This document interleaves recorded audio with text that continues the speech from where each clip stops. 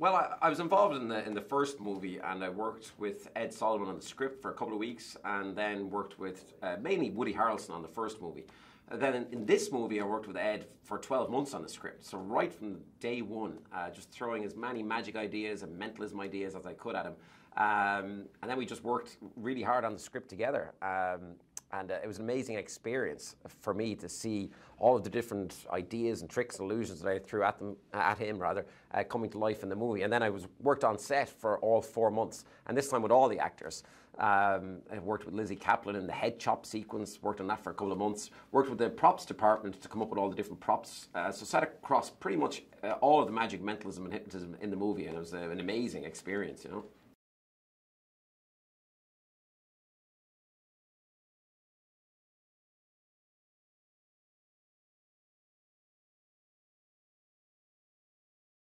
Woody picked up the mentalism very, very quickly.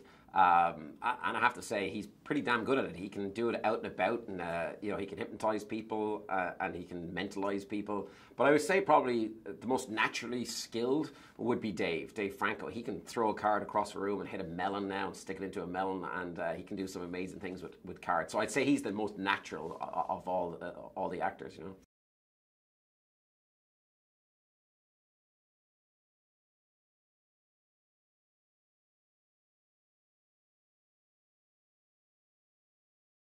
No, I've only worked on the Now You See Me movies to date, and yeah, it's been, as I said, an amazing experience, and you know, one I'll cherish forever.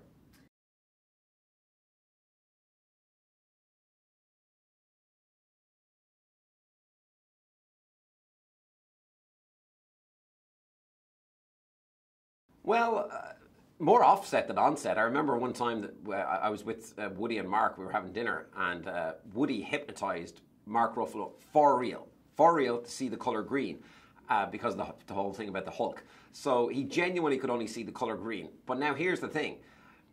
Mark says he was acting. I'm looking at this knowing that he was genuinely hypnotized. Woody now can't tell. So now nobody knows the real truth of what actually happened that day. So that was kind of an interesting experience. And then with the head chop sequence with Lizzie Kaplan, you know, that was a difficult sequence for her to act in because it's a very uncomfortable position for her to be in the couch that she was in and so on. But I do remember on that day, you know, being under a lot of pressure because if that went wrong, it was going to really hurt her neck.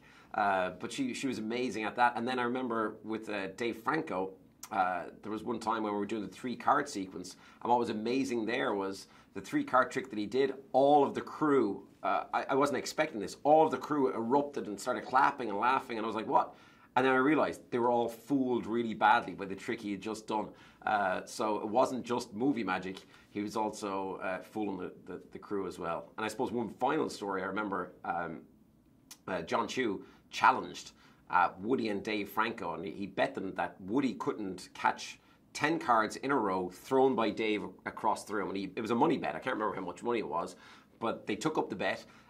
Dave stood at one side of the room, Woody stood at the other side of the room, and Dave just kept throwing cards at Woody, and Woody caught 10 in a row, and they won the bet. I don't know if John Chu is paid up, though. So, John, if you're listening to this, make sure you pay the boys.